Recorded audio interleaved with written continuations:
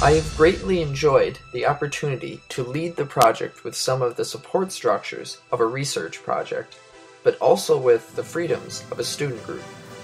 I believe that this is the most effective and enjoyable way to solve important technical challenges here at the University of Minnesota. Put the pump back on and then start testing hydraulics.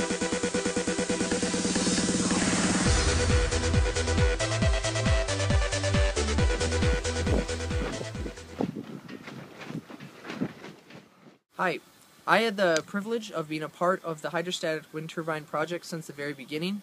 The project started as a collaboration between the Center for Compact and Efficient Fluid Power and the Innovative Engineers student group because of their shared need for developing an efficient and reliable wind turbine. We originally started with just 2 people in January of 2012, and over the next year and a half, the team grew as we developed the wind turbine. We spent about 9 months designing the wind turbine, another 6 months building the turbine, and about another 2 months testing.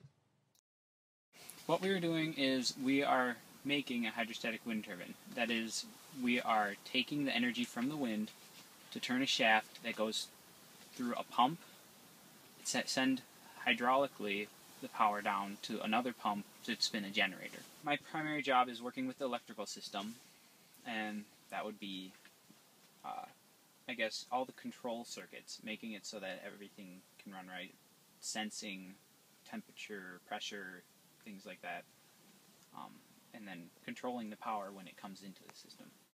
My primary job was the mechanical design, so designing all the components in the nacelle in ProEngineer, also designing and buying all the materials for the transmission. Yeah.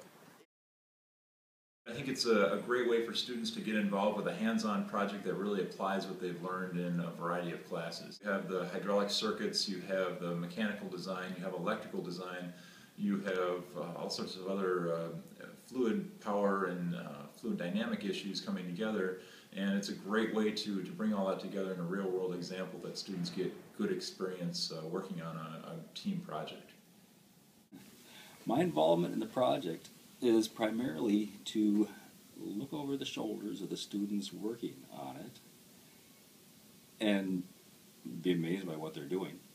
The Hydrostatic Wind Turbine project is an amazing project that links so many things. It links student engagement and faculty research and engagement and outreach to communities and implementation for people who need these things. It's a chance to see all these things coming together, and in particular it links our fluid power ideas and our electric ideas and our wind energy ideas in a way that is so unique that captures the imagination of students and researchers all across. Everyone who was brought into this has been excited about these possibilities.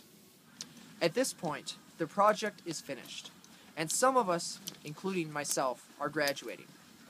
It is time for a new leader to step up and lead the project to the next stage. The continuation of this project would really be to start capturing long-term wind data and to validate the efficiency of this transmission and as we start to modify the hydrostatic wind turbine and the transmission itself, how do we improve the efficiency?